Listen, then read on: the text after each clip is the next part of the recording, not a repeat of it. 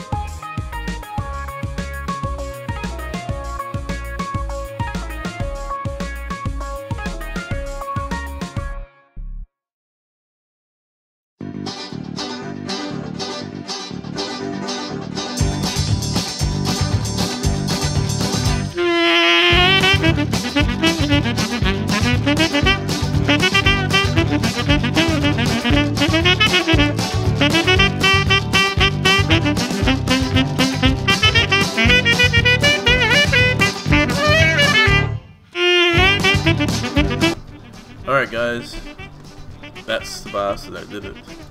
Punch him some more. Get out of it. Crap, Just gonna pull a gun. Yeah, that's a lot of gravel cleaned up. I've got what, stacks on stacks of all of it. So I'll find a use for it. Maybe I'll put it back in his base and see how long it takes him to clean it all up. The ones they put up in the vines, oh, nerd polling, get them, and then dying for that zombie, crazy. Alright guys, next video I'll actually do something productive, since I was supposed to do something productive this video. As you can see, I have been busy, and I'll explain all this to you guys in the next video. But anyway, this has been Lisim, guys. See you later.